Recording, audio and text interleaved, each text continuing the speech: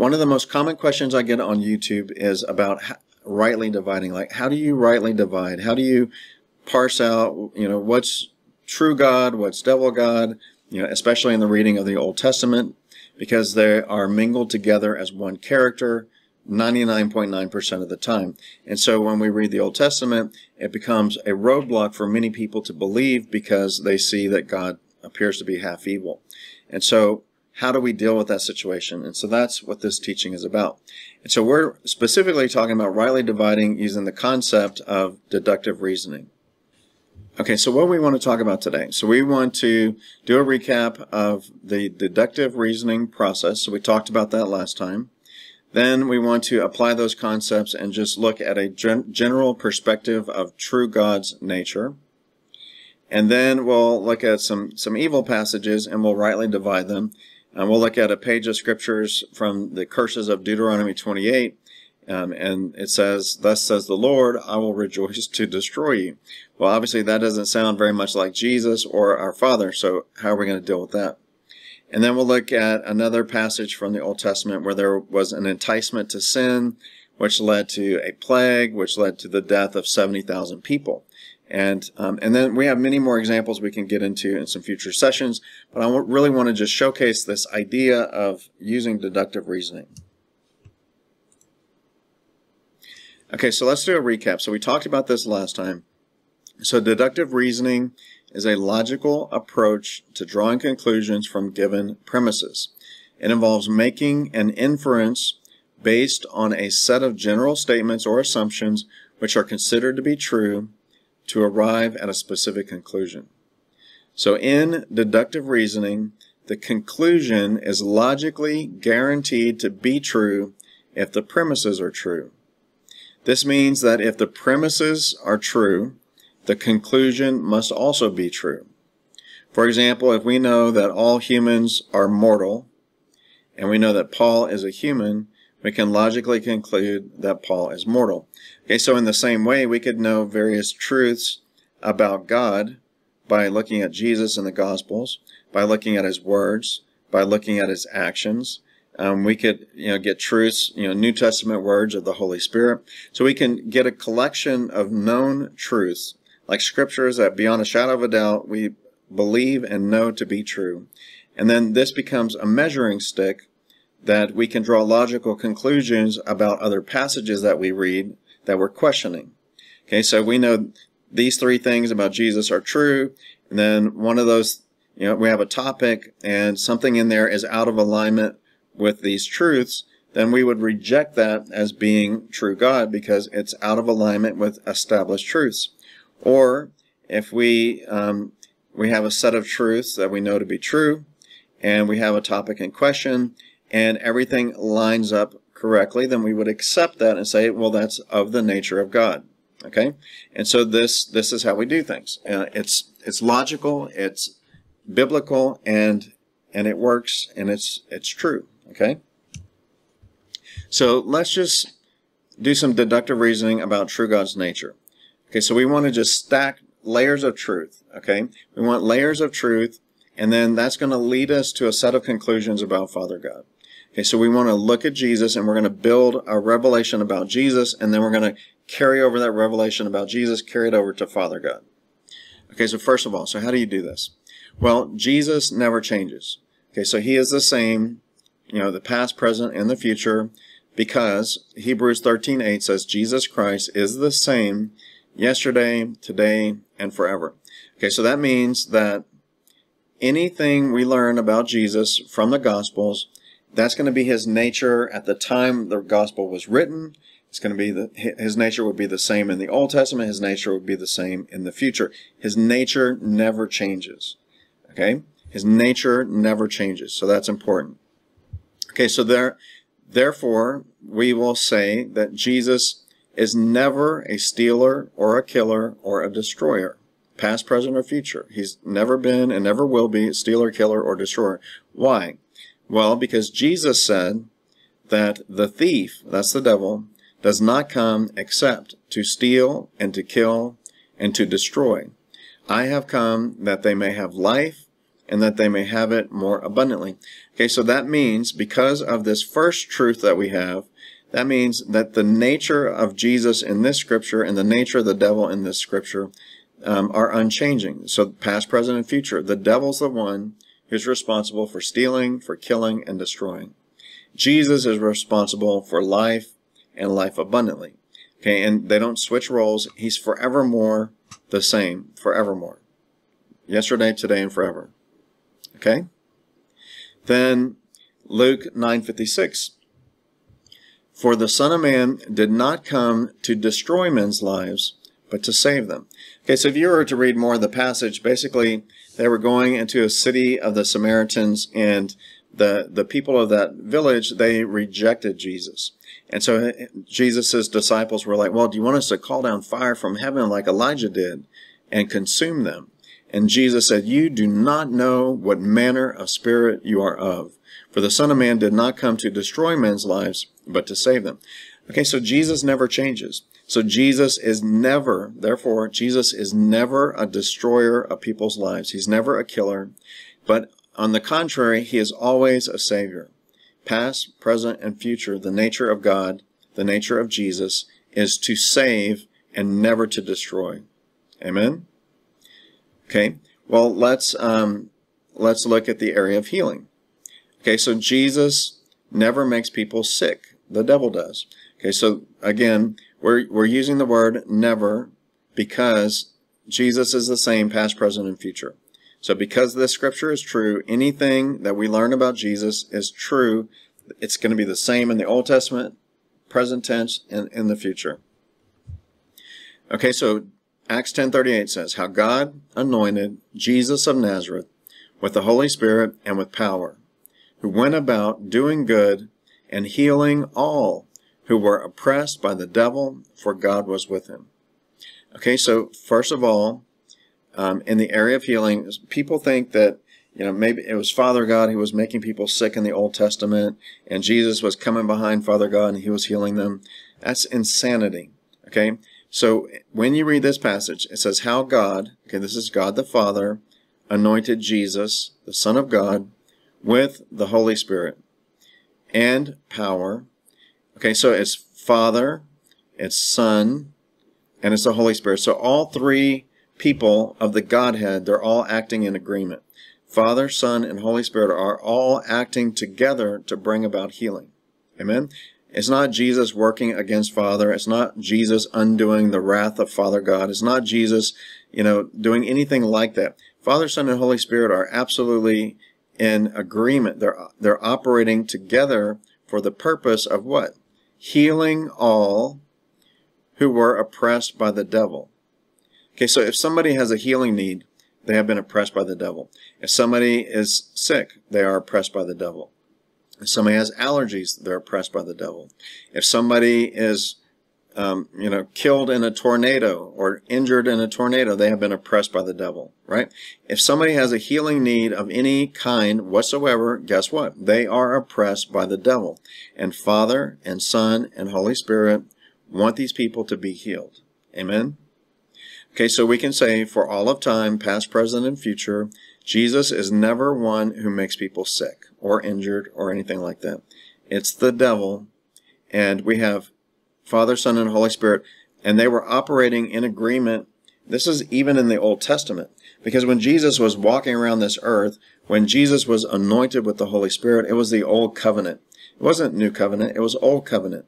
So it wasn't like, there's this new dispensation and God's going to act differently in this new dispensation. No, God doesn't change.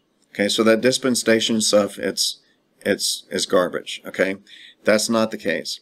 Father, Son, and Holy Spirit were working in agreement in the Old Covenant. This was Old Covenant when this started. In the Old Covenant, Jesus was walking around healing people that were oppressed by the devil, even though when you read the Old Testament, it gives God credit or blame for all sickness. But here it says the devil did it. Okay? Okay, well, we also know about Jesus is he never kills. Okay, the power of death belongs to the devil, and Jesus Christ is the same yesterday, today, and forever. So he never has been a killer, never will be a killer, He's never killed anybody. The power of death does not belong to him. The power of death belongs to the devil, and Jesus was sent to this earth to destroy the devil who has the power of death. Okay, Hebrews 2:14. Inasmuch then as the children have partaken of flesh and blood, he himself likewise shared in the same, that through death he might destroy him who had the power of death, that is the devil. Okay, so Jesus, Father God, sent Jesus to this earth, and one of the purposes was to destroy him who had the power of death, that is the devil. And Jesus has the power of life. If you look at John 10:10, he has the power of life. He likes to give life and life abundantly. He has the power of healing. So all Jesus' power is in the opposite direction as the devil's power. Jesus was sent to this earth to be the answer to death, which is from the devil. Amen? The power of death belongs to the devil. So any killing that ever takes place is by the power of the devil. Okay, so that's very important. Okay, so that means Jesus never has, in the time of this writing, was not doing, and after, into the future, he never will kill anybody. He doesn't have the power of death. He couldn't kill you. He doesn't want to kill you. He wants to give you life and life abundantly, and he does not possess the power or the ability to kill. He does not possess that. The devil does. Okay? All right, so we have an idea about Jesus's character, but what about Father? Because people will think, well, Jesus is the nice one and Father's the mean one. Father has his righteous indignation. It has to be satisfied. And so they think that Father's like half evil because he likes to orchestrate death and destruction. And it specifically says things like that in the Old Testament. It doesn't say Father. It says, God or the Lord your God or Yahweh or Jehovah or something like that. And so people read the Bible and they have a wrong understanding from what they read because they don't rightly divide. Okay, but anyway, Jesus is the exact image of Father God, and so whatever we learn about Jesus, it exactly applies to Father. So if Jesus was busy doing certain things, those are things that Father likes to do. If there were things that Jesus did not do, those are things Father does not do. So Jesus is the exact image of Father God. So the best thing to do, and the best advice we can give anybody, if you want to know the true nature of God, you go read the Gospels and just keep rereading and rereading and rereading the Gospels. Because Jesus in the Gospels is the express image of God. He is the character of God personified. And so any questions about God's true nature can be answered just by looking at Jesus. Amen? The confusion comes when we look elsewhere. But if you look at Jesus, the confusion goes away. So everything we know about Jesus' character also applies to Father God. And let's look at a couple scriptures that tell us that. So in Hebrews 1:3, Jesus being the brightness of his glory and the express image of his person. So this passage is talking about Jesus and it's talking about Father.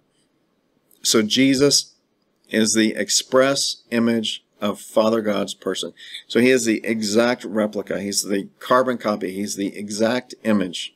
So any characteristic of Jesus also applies to Father. So if you just sit there and think about it, how many people did Jesus kill? How many people did Jesus make sick? How many people did Jesus bring a curse upon? How many people did Jesus punish? How many people did Jesus bring trials and tribulations upon? And so he didn't do any of those things ever. Amen? And so neither is Father the one who does those things. It's the devil who does those things. Okay, then you can look at the things Jesus was doing. And Jesus was busy saving people. He was healing people. He was raising the dead. He was giving life. He was solving problems. He was helping them. So that just as Jesus is, so is our Father. And so all the things he did, Father God does. And all the things he didn't do, neither does Father God do. Okay, and then we have another one, John 14:7-9. If you had known me, you would have known my Father also. And from now on, you know him and have seen him. Philip said to him, Lord, show us the Father, and it is sufficient for us. Jesus said to him, "Have I been with you so long, and yet you have not known me, Philip? He who has seen me has seen the Father. So how can you say, 'Show us the Father'? He who has seen me has seen the Father." Okay, I'm telling you, the easiest way to avoid doctrinal disputes or anything like that, arguments, if people are debating about the character and nature of God, it's to come to this realization that the image of Father is exactly like Jesus in the Gospels. That is the easiest way to tell somebody what's the nature of God. Amen? And then you have them go read the Gospels and take notes of all the good things Jesus was doing, and then take note of how many bad things he did. And so one list is empty, and the other one is a long list of good things. Amen? Okay, so let's draw using deductive reasoning. So we have all these truths, right? We have just layers of truth. Now, what conclusions can we draw about the nature of Father God by looking at these truths about Jesus? Okay, well, we can conclude that Father God has never been and never will be a stealer, a killer, a destroyer, or a maker-sicker, or a trial bringer, or anything like that. Okay, Father God is not responsible for sickness. The devil is. Father God's not responsible for sickness because, it explicitly says the devil was responsible, but he commissioned Jesus to heal the sick. He commissioned Jesus to bring recovery of sight to the blind, to heal the brokenhearted, all those things. He commissioned Jesus to heal the sick by way of, he anointed him with the Holy Spirit. He anointed him with the miraculous power of God. And then Jesus used that, and he went about healing all who were oppressed by the devil. Okay, so Father God's not working against his own purposes, but Father, Son, and Holy Spirit are working all together to accomplish the same good purpose, which is healing, which is protection, which is salvation, which is life-giving, and so forth. We can also conclude that Father is not a killer because he sent Jesus to destroy the devil who has the power of death. Jesus, Father, and Holy Spirit only possess the power of life and not the power of death. And then we can further conclude that Father God is not the one responsible for Yahweh's curses in the Old Testament, because those curses involve sickness, stealing, killing, destroying, captivity, and just all kinds of manner of oppression. So Jesus was sent by Father to set us free from oppression of the devil. He's not the author of oppression. He's not the author of curses. He's the answer to it. Amen? Okay, so this is how you use deductive reasoning. You just use truths, known, inarguable truths, and you use those to extend, to evaluate situations and draw logical conclusions. So that's how you rightly divide. Okay, so why do we really need to do this? Well, because somebody like me will come along. So my first experience with God was that he was a healer. I was addicted to many different things. And my first experience with God was that he instantly set me free from addiction and sinful nature and, all kinds of problems, right? Just instantly, boom. And so I just knew that God was good. I knew that he was merciful, and I knew that he was a healer, and I knew how bad that I was.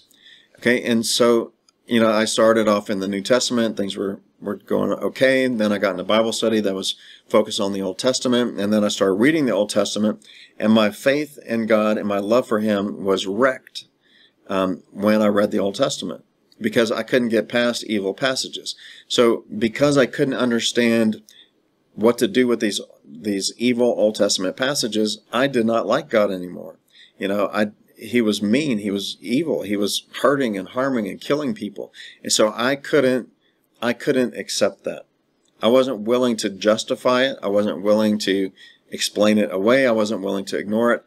I was going to reject him, or else I had to have answers. Okay, and there's bazillions of more people like me that have that problem.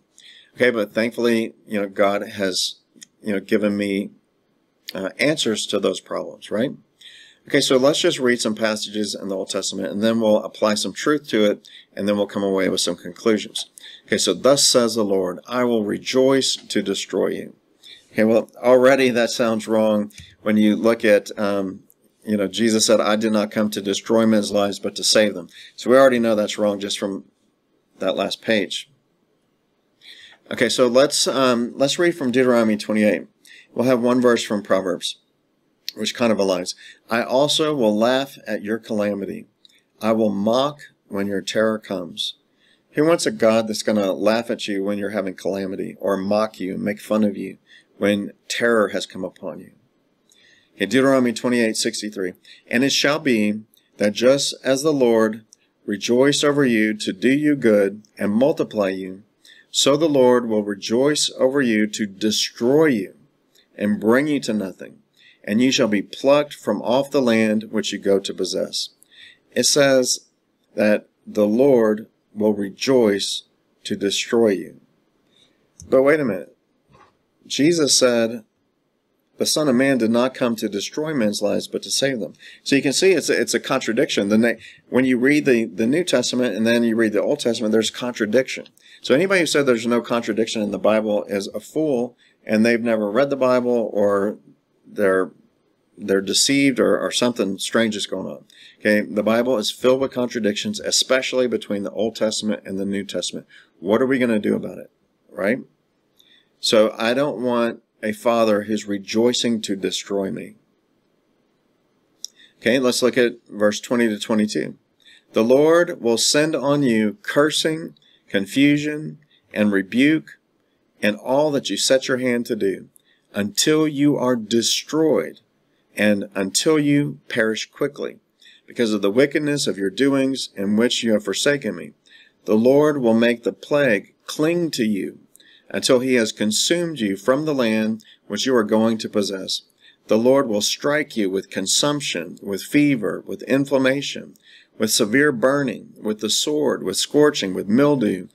They shall pursue you until you perish. Okay, well, that doesn't line up with the nature of God we saw on the previous page. It's completely opposite. And in fact, on the previous page, it said that the devil was responsible for sickness. So the devil was stealing, killing, and destroying. Yet here you have God responsible for sickness and God responsible for stealing, killing, and destroying. So it doesn't add up. Okay, verse 27 and 28. The Lord will strike you with the boils of Egypt, with tumors, with the scab, and with the itch, from which you cannot be healed. The Lord will strike you with madness and blindness and confusion of heart. Okay, all the same issues apply, right? Verse 32 and 41. Your sons and your daughters shall be given to another people, and your eyes shall look and fail with longing for them all day long, and there shall be no strength in your hand. You shall beget sons and daughters, but they shall not be yours, for they shall go into captivity.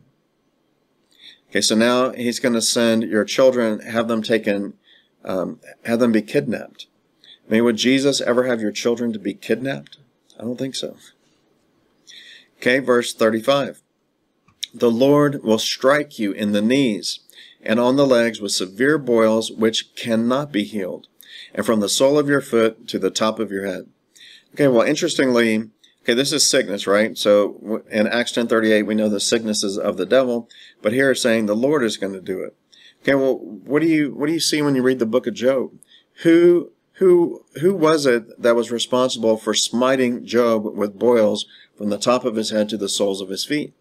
It was the devil. Amen? And it specifically says so. But here it says the Lord's going to do it. Okay, we go to verses 53 and 61. Now this next set of passages are the most evil passages in the Bible. Okay? And the Lord said he's the one who's doing this. Okay? So the gravest evil you can find in the Bible is right here, and it's the Lord, Yahweh, Jehovah. He says this is what he does. Okay? He's going to curse these people so bad that you shall eat the fruit of your own body, the flesh of your sons and your daughters, whom the Lord your God has given you, in the siege and desperate straits in which your enemy shall distress you. The sensitive and very refined man among you will be hostile toward his brother, toward the wife of his bosom, and toward the rest of his children whom he leaves behind, so that he will not give any of them the flesh of his children whom he will eat, because he has nothing left in the siege. The tender and delicate woman will refuse to the husband of her bosom, and to her son and her daughter, her placenta, which comes out from between her feet, and her children whom she bears, for she will eat them secretly, for lack of everything in the siege. Okay, and then, that's the most evil. Now here's some more evil, but not quite as evil. If you do not carefully observe all the words of this law that are written in this book, that you may fear this glorious and awesome name, the Lord your God, Yahweh Elohim, then the Lord will bring upon you and your descendants extraordinary plagues, great and prolonged plagues, and serious and prolonged sicknesses. And moreover, he will bring back on you all the diseases of Egypt, of which you were afraid, and they shall cling to you. Also, every sickness and every plague, which is not written in this book of the law, will the Lord bring upon you until you are destroyed. It's like, whoa, what are we going to do about that? Like, this is not my God. I would not want a God like this, and I do not have a God like this. This is supreme evil. Especially, it doesn't get any more evil than this passage right here in orange. Any so-called deity that would curse you so bad that you eat your own children is supreme evil. Okay? So what do? Well, we need to apply the deductive reasoning process, which is we take a set of known truths and we apply it to the situation, and then we draw a conclusion. And if these truths are true, then the conclusion is guaranteed to be true also. Okay, well, let's look at these truths. How does Jesus feel about curse coming upon people? Okay, how does he feel about that? Okay, well, he was coming up on Jerusalem, and he was thinking about all the terrible stuff that was going to happen to them, such as things like you're seeing here and all these curses. He was thinking about that, and this is his reaction. Now, as he drew near Jerusalem, he saw the city and wept over it, saying, "If you had known, even you, especially in this your day, the things that make for your peace." Okay, and then he went on to describe that they were going to be sieged by enemies, and woe to nursing mothers and babies in that time. So terrible things were going to happen, things like we just read. So Jesus isn't laughing about this curse that's going to come upon them. And Jesus is not rejoicing that they're going to be destroyed with this curse. Jesus is crying. Jesus is crying for Jerusalem because he knows the tragedy that's going to come upon them. He's not responsible for it. He's not laughing at them. He's not mocking them. He's not rejoicing to destroy them. He's crying about it. Amen? This is not the nature of God. This is the nature of the devil. To rejoice to destroy, that's the nature of the devil. God rejoices to bless, not to kill. Okay? And then we know the same is true for Father. Jesus is the express image of Father. So if Jesus is crying about curse coming upon Jerusalem, Father is crying about curse coming on Jerusalem. Holy Spirit is crying about curse coming upon Jerusalem. Amen? The only one that's happy about calamity and death and destruction is the devil, whose will it is. Okay, then you can see in the majority of these passages we read, most of them had some aspect of sickness. Well, Jesus was anointed by Father with the Holy Spirit, and what was he doing? It was old covenant. They were still under the law. Okay? So under the law, Yahweh, Jehovah, said that he was responsible for every sickness and disease. Also, every sickness and every plague, which is not written in this book of the law, will the Lord bring upon you until you are destroyed. Okay, so he claims responsibility for absolutely every sickness, every plague, every ailment. The Lord claims responsibility for it. Well, it says in the New Testament that Jesus was healing people oppressed by the devil. Okay, and when Jesus was doing all this healing, it was still old covenant. It was still the law. So you can't wiggle your way out of it and say, well, this was something pertaining to the law. No. When Jesus was healing all these people in the old covenant, they were not oppressed by God. They were oppressed by the devil. Amen? So anywhere you see that somebody's being made sick, it's the devil who does it. The devil has the power of sickness. So all these sickness passages, they absolutely vehemently contradict with Acts 10:38 and many other passages. Okay? We could look at Galatians 3:13. Look at the works of Jesus. Christ has redeemed us from the curse of the law. having become a curse for us. For it is written, cursed is everyone who hangs on a tree. Okay, so Jesus, he's crying about curse. He's weeping over curse coming upon Jerusalem. He's upset about it. He wants to rescue people. When you look at the words here, Christ has redeemed.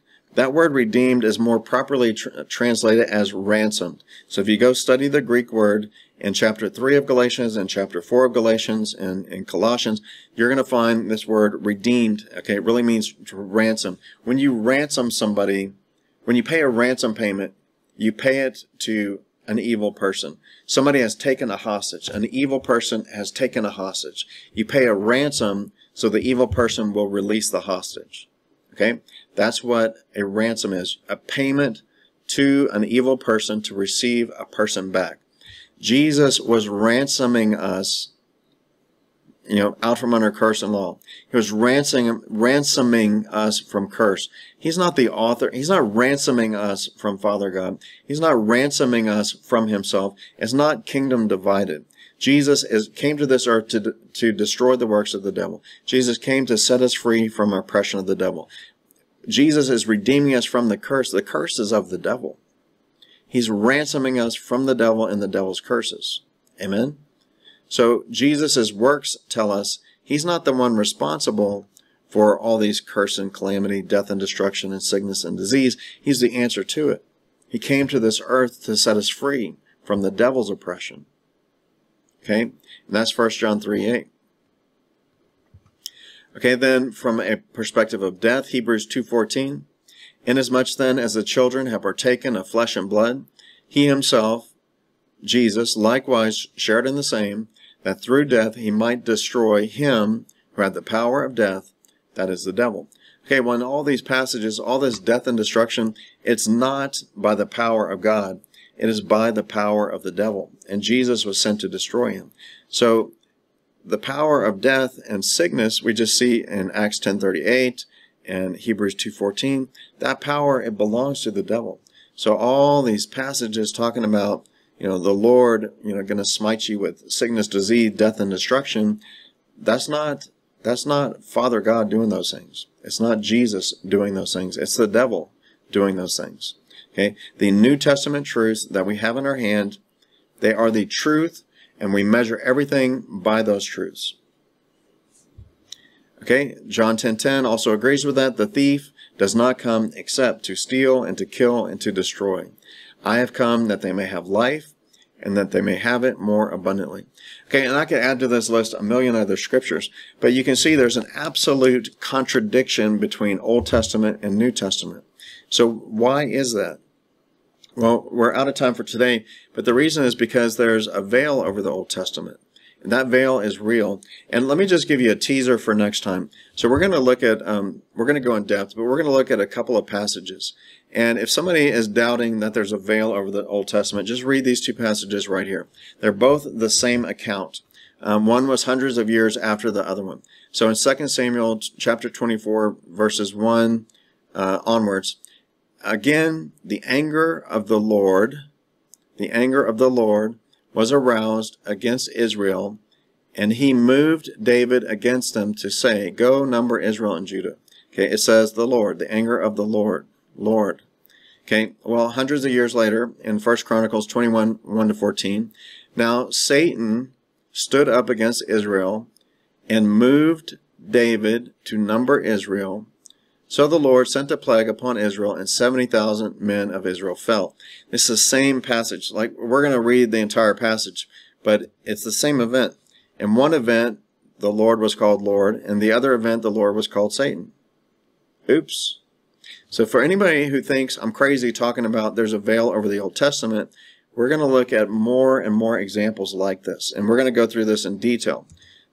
So there is a veil over the Old Testament. When you read it verbatim, you're guaranteed to have a wrong understanding because your mind is blinded. Your mind is blinded until this day when you read the Old Testament.